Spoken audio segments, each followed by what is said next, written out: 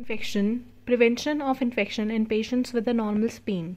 What happens is the antigen comes from here through the splenic artery and it enters into the white pulp. In white pulp we have some dendritic cells.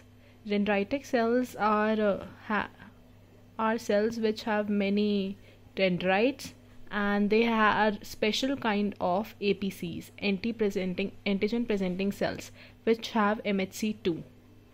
These MHC2 bind to the antigen that has come from the splenic artery and they activate the TH cells.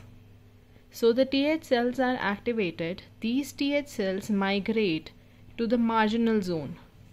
The marginal zone is between the white pulp and the red pulp.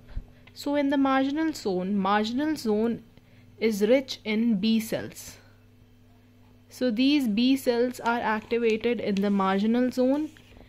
B cells activate and form plasma cells and then form secondary follicles and germinal centers, which then leads to production of antibodies, which migrates through the veins into the body and fights against the antigen.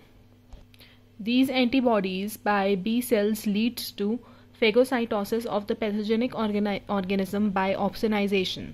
But if a patient is asplenic without any spleen, then there will be risk of increased infection, mainly increased infection by encapsulated bacteria.